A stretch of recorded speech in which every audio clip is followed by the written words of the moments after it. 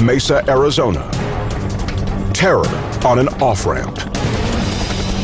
Suspect Robert Miles is holding his 3-month-old baby, captive inside his car. The man keeps one hand inside a black bag, threatening to pull a gun. Canine Officer John LaFontaine fears for the life of the infant. It was 110 degrees out that day, and we knew the baby wasn't going to last very long.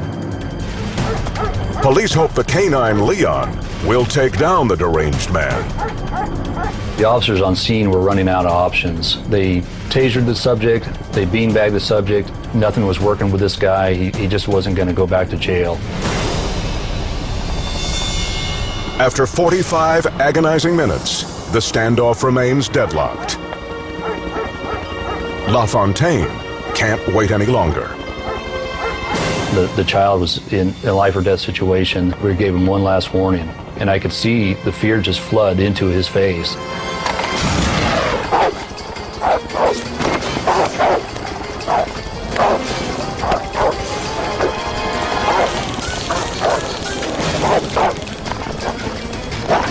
Officers launch a full-throttle effort. First a smoke bomb. Then the snarling canine is unleashed. The dog sinks its teeth into the man's arm and hangs on with all its might. Leon wasn't coming off. He's trained to bite and hold, and he's not going anywhere. These dogs have very high drives. Once they get a hold of you, they're going to stay there.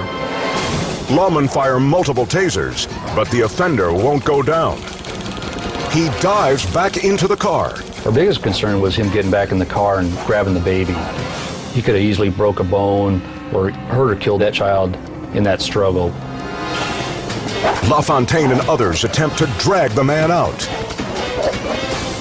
One officer delivers several punches to break his grip on the steering wheel.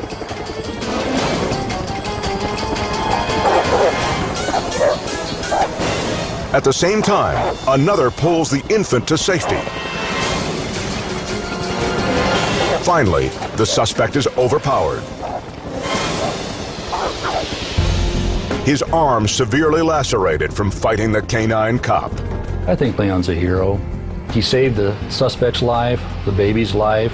It could have been a lot worse for both of them. He performed very well, way above our expectations, did what he needed to do. The baby is treated for dehydration. Fortunately, she survives a harrowing ordeal at the hands of her own father. He had no concern about the child's safety or welfare. The only concern he had was himself, and that angered me.